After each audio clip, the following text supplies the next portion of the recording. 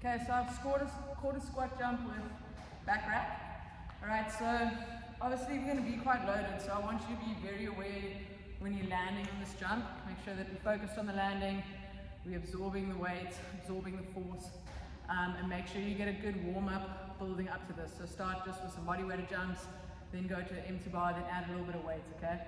I like having a little bit of weight on here because it helps keep the bar from lifting off the shoulders as we jump and crashing back down. So yeah, it's a good thing to have on there. And having said that, yeah, just be aware of trying to make sure that the bar is remaining in contact with the shoulders the whole time, okay? So then from here, we're just going to go quarter squat, reset, reset every rep.